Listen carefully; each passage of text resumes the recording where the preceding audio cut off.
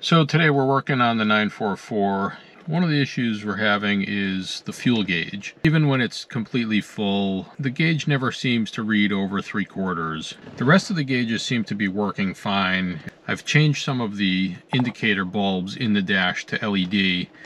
You can see over here on the brake fluid, there was one that I didn't change, and you can see it's brighter on the right side but not on the left. So I got a few more red LEDs. They were from Super Bright LEDs, and I'll leave a link on that and show you the quantities you need for each one. I also included parking lights, so that's nice and bright. Hit the high beams, that's a nice blue one there as well. So the first thing we're going to do is check the sending unit.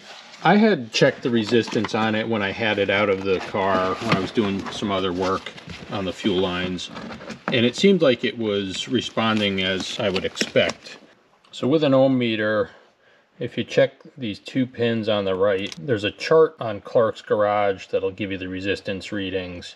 Right there I'm seeing 2.9 ohms, which is pretty close. I think it says 2.8 ohms for a full tank. So it's right there, and obviously the gauge on the dash was not reading anywhere near close to full. So I think that tells me the sending unit is okay. It's responding as it should. So to get the gauge cluster out, you need to take the steering wheel off, pull this out. Then you need a 24mm socket. It's slightly offset, so a wobble extension is helpful.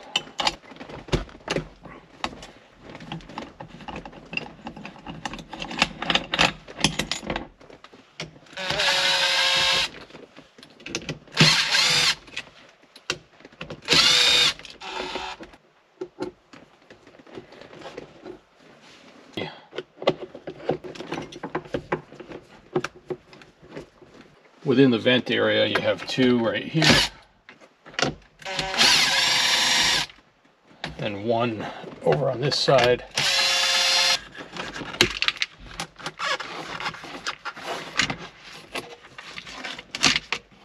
And then you just have two screws on either side of the cluster.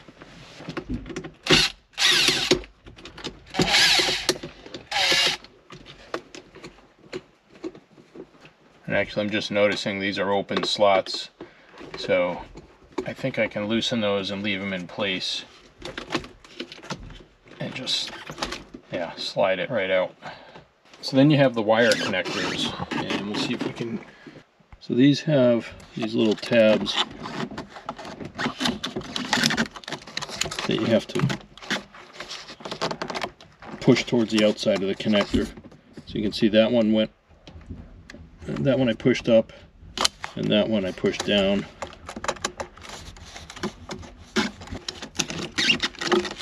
That's two. And then there's one on the other side here.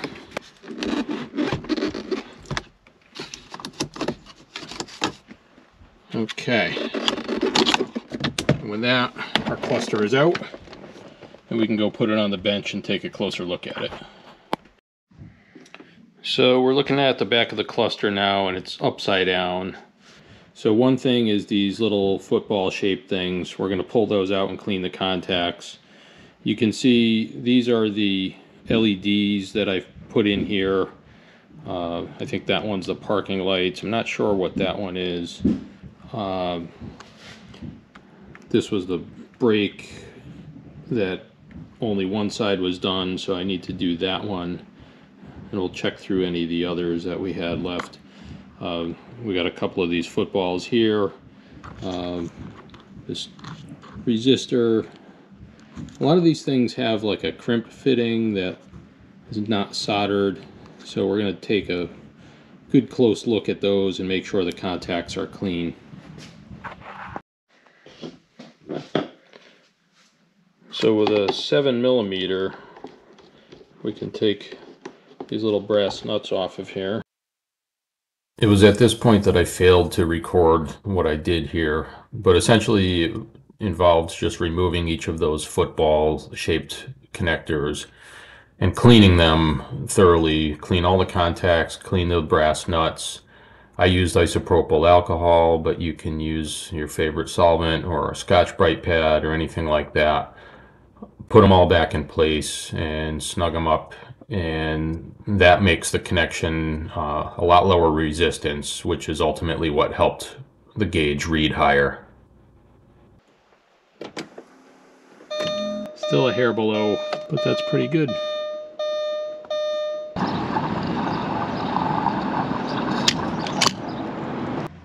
All right, we just filled it up. Let's see where it goes.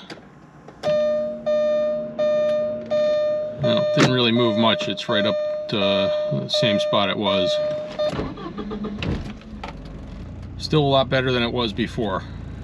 Well, I'm going to give it one more shot. So what I'm thinking is, let's first test the system. It's supposed to be 2.8 ohms at the top. I've got 4 10 ohm resistors in parallel that I'm going to put across here. So that should be 2.5 ohms. It's reading pretty good. 0.1 ohms across the leads, 2.6 plus the leads, so it's right at 2.5. I first tried it with a set of alligator clips, and I questioned that because there's some resistance in these clips. So let's just check those real quick.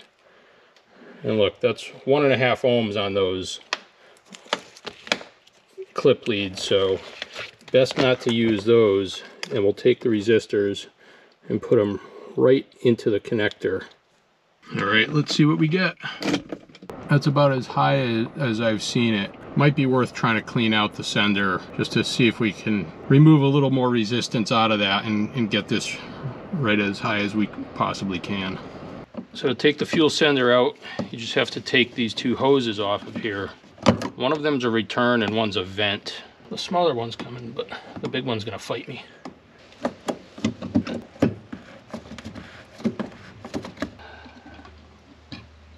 It'll let the fuel drain out of this. I can hear it. I think that's about it. So we got about 66 ohms at the bottom. 2.7. I don't know if we're going to get much better than that. 2.8. Since it's out anyway, we might as well open it up and see if we can clean the contacts a little bit. A 6 is a little loose on there. A 5 doesn't fit. I grabbed a 7/32, and that seems to fit a little bit better. Get this off.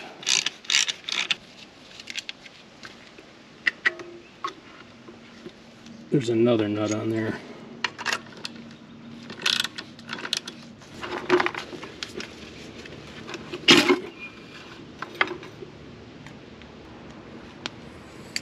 So that's it. That's what I got.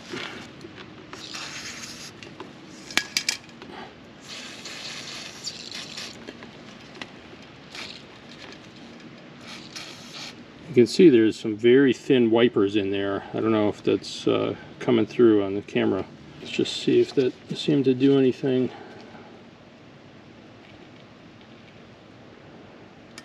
Yeah, it's worse than before. Great. Oh, look at that. That worked. So what I did, I suspected that the crimp down inside here might be a little bit of a bad connection. So I held this end of the terminal up to the vise, put a nail set in there, and just tapped it a few times with a hammer. Figured that would tighten it up a little bit, and it looks like that may have helped. So I'm not going to mess with this anymore, because if I do, I'm probably going to break it, and then I'll be buying a new one. So I think it's time to put this one back in. Okay, there's a tab right in line with that wire.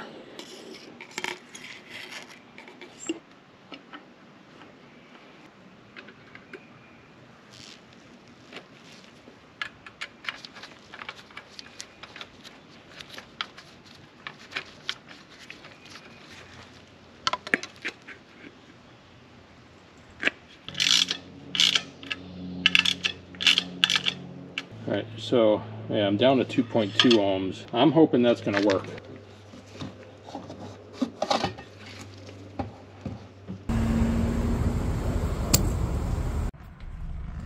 Alright, let's see. Right up to the top.